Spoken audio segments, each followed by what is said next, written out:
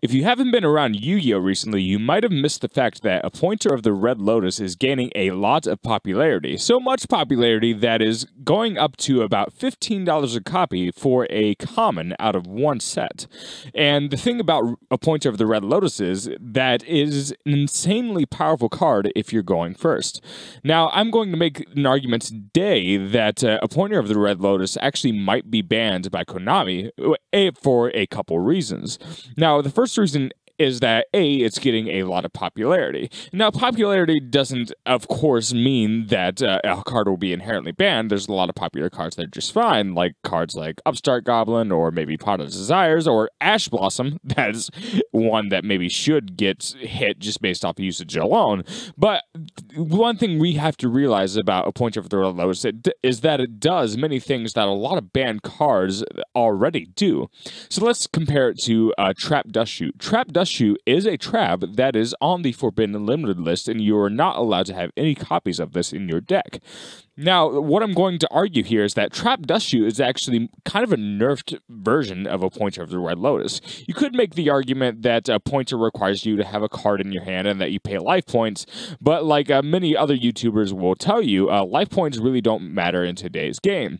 The thing about Appointer is that cards that A, give you information, and B, remove a potential threats from your opponent's hand are insanely powerful.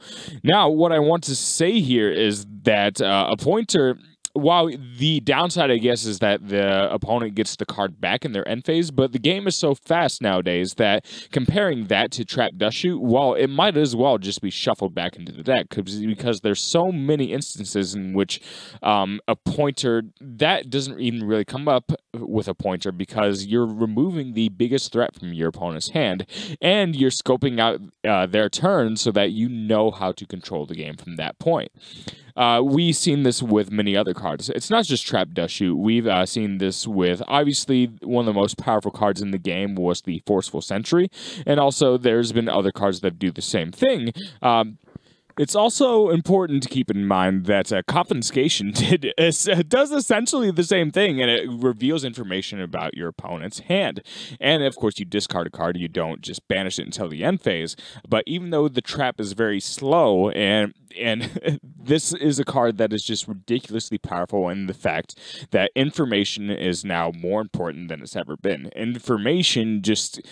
If you have information, you can play around your opponent so much more easily, and I think that's one thing that Konami has realized with these cards in the past.